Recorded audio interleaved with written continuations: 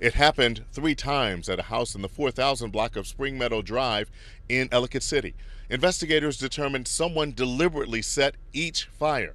After the third blaze, the family who lived here moved out.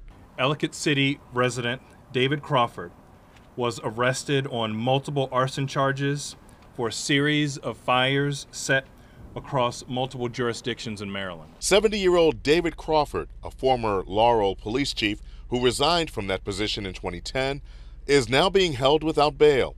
He was arrested at his Ellicott City home. Investigators say security videos and digital evidence found in his house helped link him to the crimes. He's accused of setting fires in Howard, Frederick, Montgomery, and Prince George's counties, spanning about a decade from 2011 to 2020. The sheer nature in which these acts are reported, combined with the previous position of such high public trust that was held by the suspect, is disturbing.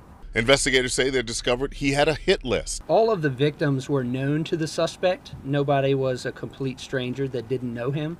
There are a lot of cases, so the motive in each one is probably a little bit different.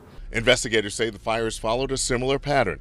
Videos show someone using gallon jugs filled with gasoline and a cloth-wrapped stick to spark the fires. Each fire was set between 3 and 4 in the morning.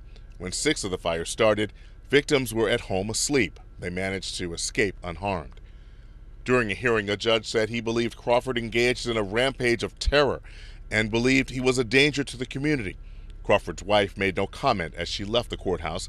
His attorney said these are a broad series of allegations. The allegations in the statement of charges are inconsistent with his history of serving the community and law enforcement. Also in court, we learned that investigations are ongoing in Anne Arundel County and also Charles County. And police are saying that if they, as these investigations go on, once they are concluded, that Crawford could face more charges.